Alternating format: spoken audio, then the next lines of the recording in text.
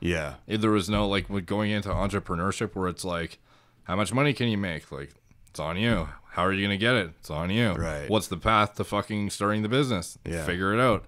Like that kind of thing was like super terrifying at the time. Yeah. But it's like at the same time, it's like that's the only way you're gonna get a job where you can actually like get rich realistically nowadays is through those like, you know, uncharted water kind of stuff. Yeah.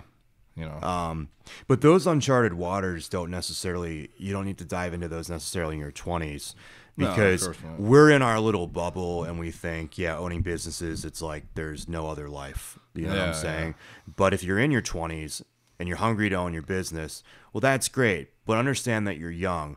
One of the better things, so suppose you started a business when age 21, you know, and it never really amounted to much. But suppose you, instead of at 21, start a business, you basically, you worked for someone who gave you personal attention and advice, and you observed them. And instead of starting your own business at age 21, you learn a ton of stuff. You were an insider in whatever industry you were in. Oh, yeah, but you're going to be way better at 25. Yeah, job shadowing for like something you actually care about though versus job shadowing for like some fucking accounting firm that your like mom wanted you to go to. Yeah. You know?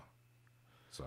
Yeah, definitely. I mean, just there are definite benefits of having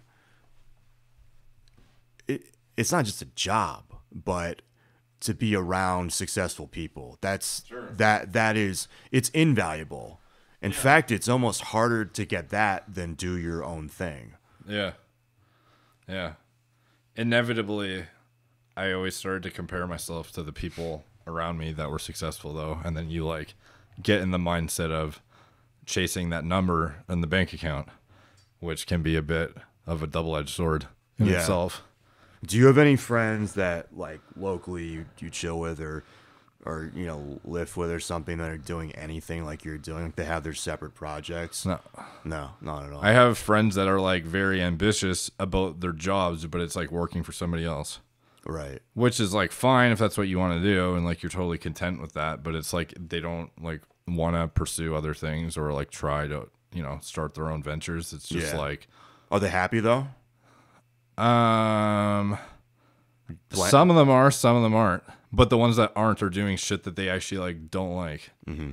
And the ones that are happy are the ones that are doing what they actually like to do, which is like for example, one of my friends is an elevator mechanic, and he actually like likes working on elevators. So like he works like overtime all the time, and he works like a shit ton of hours, and he makes good money. And I don't know, maybe in the future he could make his own company, but like it doesn't sound like he has any cares to, you know? Yeah. And I have other friends that are doing jobs that are like miserable at, and they're just like doing it because they think the paycheck is good. Right. You know? Yeah. If you're getting a good paycheck though, and you're gaining experience on something, and you're in your 20s, that is as close to ideal as possible. You know, not everyone. Right. But I think that's like to a point. Because if you accept that for your whole life, it's a bit different. Yeah, just in your 20s, especially if you're ambitious. Yeah. Like you do kind of have to be patient, but you're not looking at it as, oh, I'm going to work a job. You're working it as, you know, you said job shadowing. You know, I'm just, I'm gathering intel on this whole, you know. And it's definitely a mindset switch when you're thinking as an owner versus thinking as an employee. But you have to be ideally in a smaller, medium-sized business to really get what's going on and see that it's not all that hard. Yeah. I mean, what we do online is not hard. Yeah, like if I was 20 or like 19 again, I'd just like, let's just say I was at ground zero and I had like no blueprints or references to go off of, I would literally like contact somebody like you or somebody like anybody else in the space and be like, can I work for you for free? And like, I'll do a fucking good job. Yep.